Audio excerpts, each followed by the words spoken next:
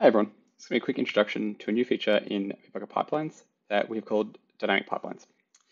Dynamic pipelines are a powerful new capability that we've introduced to Bitbucket Pipelines, which allows you to inject a high level of intelligence and flexibility into your CI/CD workflows. Traditional CI/CD workflows with any modern CI/CD tool have had a challenge associated with them, which is that they are often configured through static YAML files, which makes them very inflexible, and it makes it difficult to adapt to changing contexts like information available from external systems or even information available from your source code management system. Dynamic pipelines allows you to inject intelligent automation and intelligent orchestration directly into your CI/CD processes. It enables this not just at the level of individual teams, but also at the level of the whole of organization. And that's one of the most powerful features of the new capability.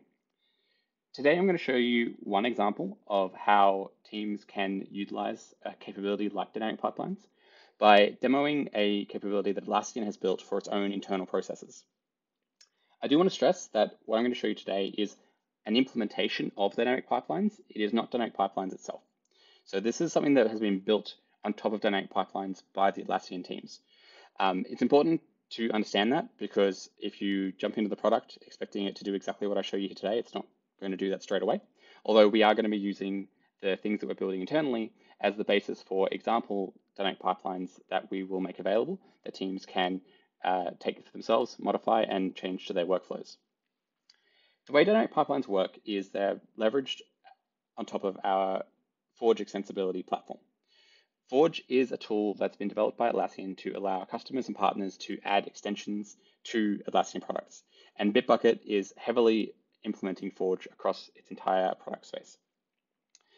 Dynamic pipelines are implemented as simple Forge functions. What they do is they take the configuration for a pipeline workflow at runtime, just as it's about to run, and using the logic embedded into the Forge function, they modify the CI/CD configuration at runtime to change it to what the application deems is necessary.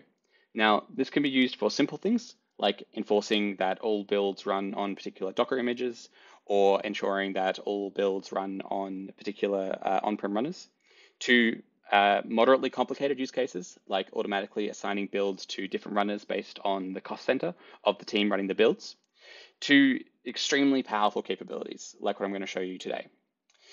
The capability I'm going to show you today is an internal feature of Atlassian that we call managed builds. This was something that we built on top of dynamic pipelines.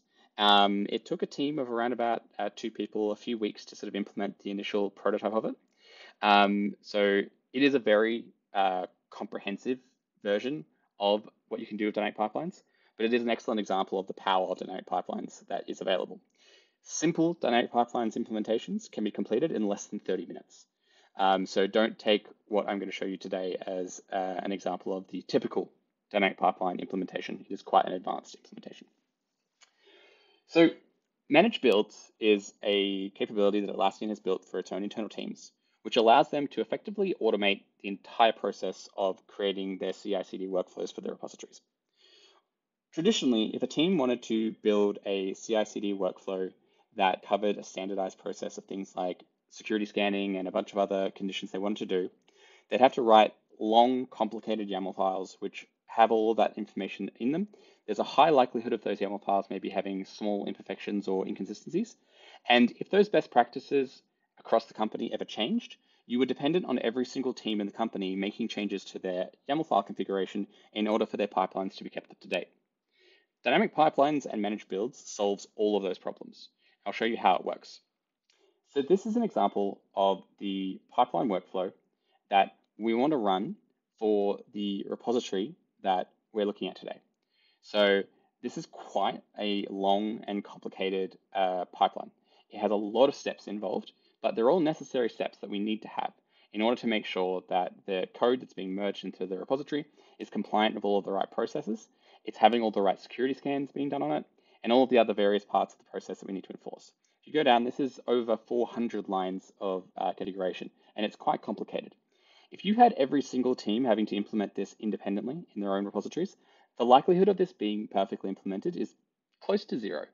What's more, this best practice workflow is defined by our central, what we call our dev life team. And if this workflow ever changed, you would be depending on every single team in the organization making the required change to their pipeline configuration and keeping it perfectly up to date. And I think realistically, we can all say that that's almost never going to happen. If you have, say, 1,000 teams working on different things with different repositories, and they're all trying to maintain a version of this document, and they all need to keep it perfectly and up to date, the likelihood of that happening is close to zero. So we wanted to come up with a solution which allowed teams to have these pipeline workflows that were always going to be compliant with the most up-to-date best practice that Atlassian has defined, whilst also allowing teams to maintain flexibility and autonomy, because realistically, you can't have every single team having the exact same pipeline. It's just not possible. Teams use different frameworks, teams use different versions of languages, teams use all kinds of different things. So we needed a solution which allowed teams to maintain flexibility, but also get the most up-to-date best practice CI/CD workflows for their use case. So we achieved that by building something on top of dynamic pipelines that we call managed builds. So what managed builds does is it allows teams to declare just a few labels in their Bitbucket pipeline YAML file in their repository.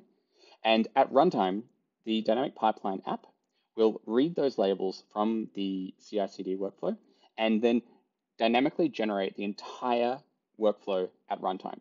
And because it's generated at runtime, whenever the best practice processes change, teams don't actually need to do anything because the labels that they're declaring in their YAML file don't change. They stay the same, but what those labels generate will be updated in real time whenever the new pipeline is run. So to get this quite comprehensive, sort of 400-line CI/CD workflow, the template, the labels that the team needs to include in the YAML file is just this. So that is 1, 2, 3, 4, 5, 6, 7 lines of code. And what we're saying basically is it's giving a namespace, it's saying it's a managed build, it tells you, declares the schema version you want, and they're saying that it's a JVM library, it uses Maven as its build tool, and it uses JDK17 as the JVM version that it's running. But there's different versions of all of these things that you can specify. And depending on what you specify here, the output from the managed build will be different. And this is all done inside a dynamic pipeline. Managed builds as a concept sounds quite kind of comprehensive, but realistically all it is the dynamic pipeline receives the build configuration with these labels, and it has a series of templates that it knows each of these labels map to. So it knows that if the build tool is Maven, it needs to inject a certain set of steps. It knows that if the JVM version is JDK17, it needs to inject a certain set of steps. It's actually not that overly complicated, but just the output from it is extremely powerful and extremely comprehensive. So I'll show you exactly what this looks like actually in the product. So if I go to this repository here, you can see here that this is the same repository I was just showing you. You can actually ignore this whole section there because that's just kind of a fallback default pipeline that says managed builds is not active. This is the labels that are used to generate the entire pipeline. So if I then go to an actual pipeline that was run on this repository over here, you can see here that from those couple of labels, it generated this whole pipeline. So the build and verify step, which if I go back to this little thing here, you can see build and verify as the first step in the pipeline. And then within that, there's a series of things it does, and then same down print labels, goes through all of those, runs the security scans that it needed to do. It validates some configuration, which was skipped in this particular context, runs a Sonar Cube scan, and then it does its deployment, which is not completed yet because this is still in progress. But you can see here, there's a lot going on. And this has all been generated from just those sets of labels there. The most powerful part of this, like I said before, is that this is entirely dynamic. So as our teams that define our kind of best practice CI/CD workflows update those processes, teams no longer need to update their pipelines files to always be compliant. All they need to have is these labels, so that when the team updates the dynamic pipeline behind the scenes that these labels map to, the teams that are consuming it will always get the most up-to-date CI/CD workflow, and so they're always going to be compliant with the most up-to-date processes that Atlassian is trying to follow. I hope this has been a useful introduction to dynamic pipelines. If you would like to learn more, please jump onto the developer docs and the product docs for dynamic pipelines.